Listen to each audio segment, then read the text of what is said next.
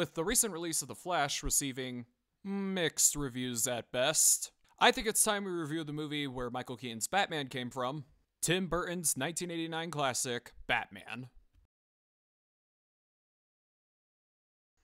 The main issue I have with Batman is that he's not the main character. Great shadow animation. It feels like he's a side character in his own movie.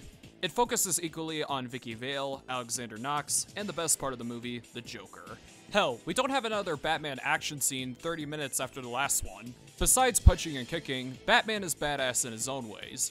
He levitates down, has a zipline gun, he plays dead, he has a safe spot for when the Batwing crashes, and the fact that he tricked Vicky into grabbing the thing is just amazing.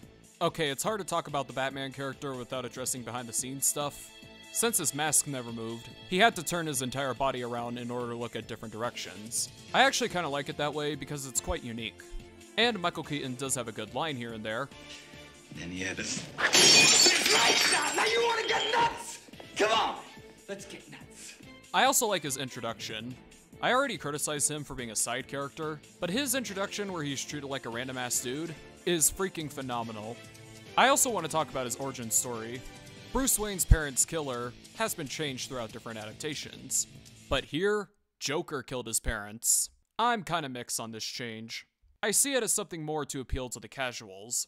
Similar to, Wolverine is the leader of the X-Men. Why wasn't Spider-Man in the Avengers movies? Why are there so many Green Lanterns? I also like that they trick us into thinking that these are Bruce Wayne's parents, only for it not to be. Make your Robin theories here. Speaking of the Joker... Gentlemen, let's broaden our minds. Despite being low-pitched instead of the playful clown compared to later Jokers, which is how he's usually depicted... Wait till they get a load of me.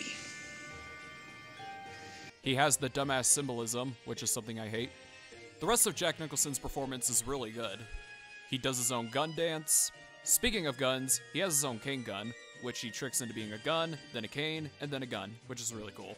The fake smile is really scary and really good, and the fact that his skin is full-on pale white and regular human skin is just makeup is just amazing. Some parts even look scary. He handshake tases people until they're flesh and bone. He makes people laugh until they're just like him, via product commercial. While some people might find this specific scene stupid, it works because it fits into the Joker's clown persona. There's also this one scene where a bunch of mimes show up everywhere, which is really creepy, especially since they all have guns later. I also like that he promises people money, just to brainwash people later. Kinda sounds familiar, doesn't it? Well, it's a Tim Burton movie, so it makes sense. And this shot right here is telling you that you're gonna have the ride of your life. We got 2 bridge buildings, a mix between steel and stone. We have the power plant with the machine exploding, also including green liquid, molds everywhere. Harley Quinn's, I mean Joker's origin.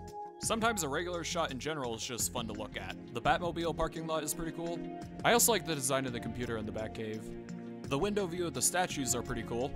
We even got metal doors, and sci-fi doors you would find at a theme park. So is this like an art museum / restaurant? I have no clue what this is. I also like the design of this mask. Also purple smoke. Speaking of Joker, I think this scene speaks for itself. He committed a racism. He also has purple curtains in his lair, symbolizing that he's a clown-based villain.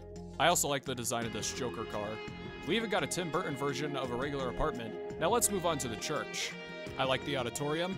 I like the staircase scene, the bell knocking down the staircase, and barricading the door, and the design of the attic. Even the not-so-Tim Burton stuff, like the cultural armor, is cool. I never gave this video its own action segment because the action's not that great here. I like the samurai fight scene, and I wish the fight with Gazelle could have lasted longer, and the bell to the head is pretty cool too. I have a soft spot for womanizer characters now because of modern day. This detective guy dies way so early in this movie and you can cut him without changing a thing. Harvey Dent is now Lando. The scissors on the bat plane is fine.